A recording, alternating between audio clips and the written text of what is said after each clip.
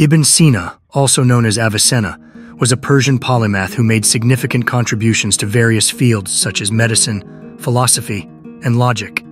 His most famous work is the Canon of Medicine, a comprehensive medical encyclopedia that remained a standard textbook in European universities for centuries.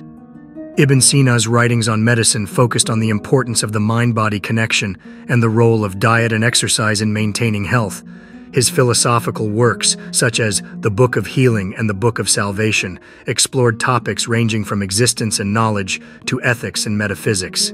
Ibn Sina's contributions to logic and reasoning laid the groundwork for advancements in mathematics and science during the Islamic Golden Age. Despite facing many challenges and controversies during his lifetime, Ibn Sina's legacy continued.